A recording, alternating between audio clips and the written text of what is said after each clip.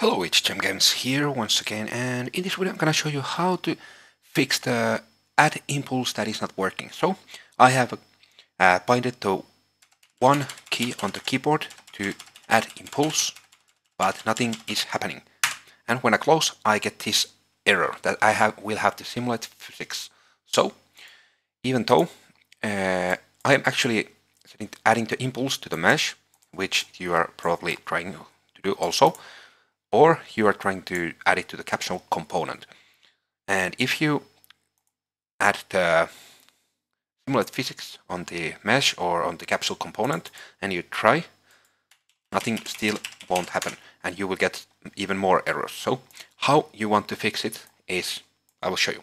Let's delete that. You actually want to get the character movement and you want to add impulse to the character movement, not to the character mesh nor to the capsule component. So now if I add here some big value and I play and I press 1, you can see everything works. So yeah, I think that was all for this video. If you liked what you saw, please click the like button and subscribe for more. And yeah, hope you have a great day and see you on the next one. Bye.